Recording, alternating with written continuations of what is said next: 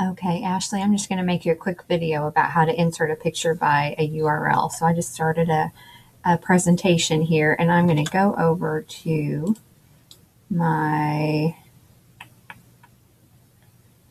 Google search for my image, and I did it by ones that students can reuse. So then I'm going to go into this one right here, and I'm in the picture, and then I just right click on it. It says copy image URL right there. And I'm going to go back over to my video, my presentation, and just go insert image and then by URL. And I'm going to paste that there. And it should give you a preview. Okay. And that's it. Pretty simple. You don't have to copy paste or anything like that. So hopefully that has helped.